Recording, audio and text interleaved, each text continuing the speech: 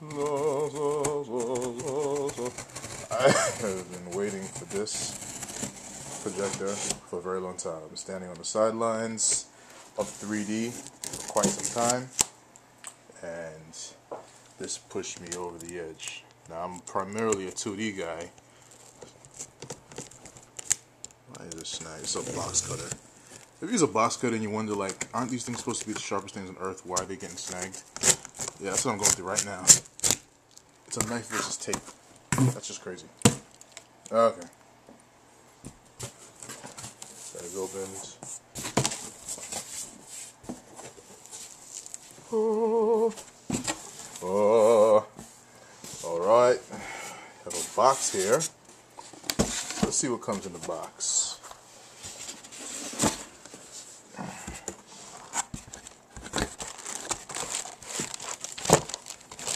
The manual. Oh, how nice. They were nice enough to stuff the manuals for 3 different models into one book. I feel so loved, JVC. 45, 55, 65. Okay. Toss that to the side. The remotes. I will probably never touch this. I used Harmony 1100. Universal remotes. I have batteries for the remote. Batteries. The power cable for the JVC. Okay, we might need that. Just maybe. Alright. Yeah, I can't hold the camera and do this. Or can I? Okay. Usually there's a solid piece of styrofoam holding something like this in place. Not this time.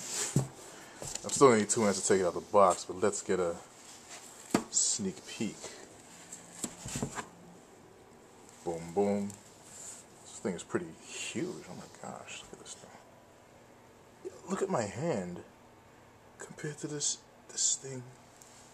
Okay, I'm gonna start marveling at its size. See you in a second. Alright, here we go. JVC DLA-RS45, which is the professional version of the JVC DLA-X30. This price is significantly reduced, so you don't have a motorized lens cap. You know, do you really need a motorized lens cap? Not really. I'm going to go ahead and integrate it into the equipment rack behind there. Now, there's some things to keep in mind for installation purposes. If you're not doing a ceiling mount and you're going to be shelf mounting this the way I've done, you have to take into consideration the size of this projector. It's larger than my last one, which was a Mitsubishi HC7000, which was itself rather large. But this, I'm trying to get a full scope of it. It is very long and very wide. It takes up the space of almost the entire rack, and there's just enough space up front for the vents. The vents are the front. I'm not sure why they did this, but the vents shoot air out the front, and then the air intake is in the rear. I would have thought it might have made a little more sense to reverse it, or at least have the ability to place fans on both sides and reverse the flow at will, depending on setup. But hey, who am I? I'm no engineer. So, well, actually, no, never mind. But yeah, so all right. So this is something to keep it on. This is something to keep in mind as far as installation goes. If you're gonna ceiling mount it in the place of performance, then you don't really have much to worry about.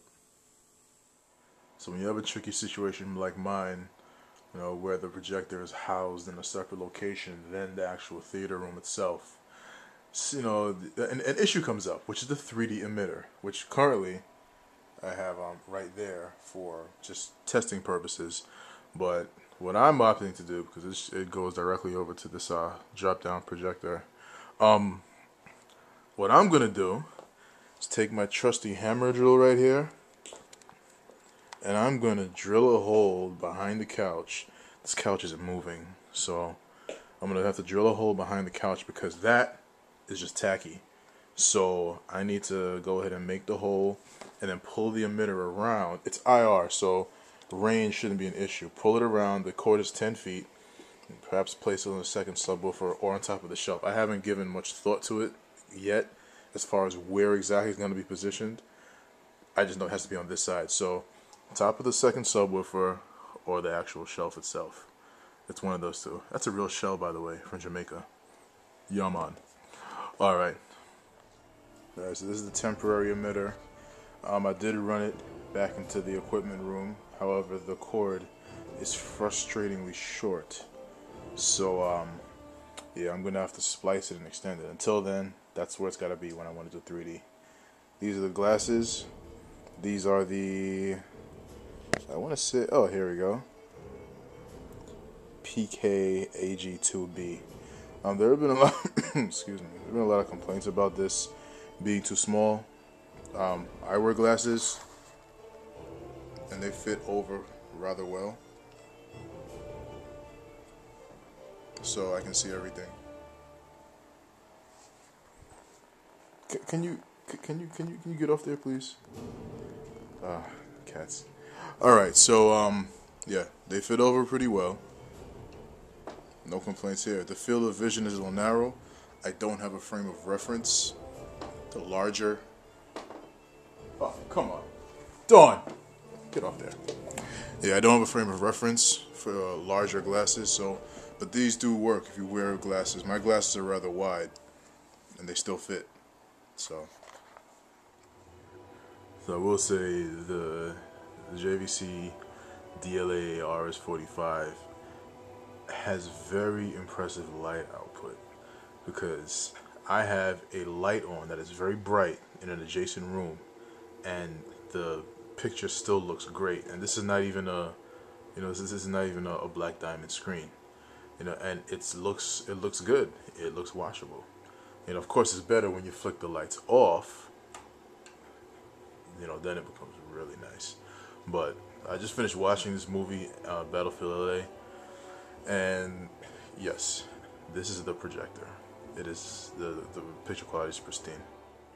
Okay, so a couple of things about this JVC DLA-RS45 that you might not know until you own one. The 2D is excellent. The 3D is good. The 2D to 3D conversion is abysmal. Don't even use that. The clear motion drive, that, well, it's subjective, but I definitely don't use it. You try it once and you turn it off. If you're a gamer, gaming in 3D is exceptional. Played Crysis 2, and I was very impressed. Overall, it's a very impressive projector. Well worth its price tag. Well worth more than its price tag. Alright?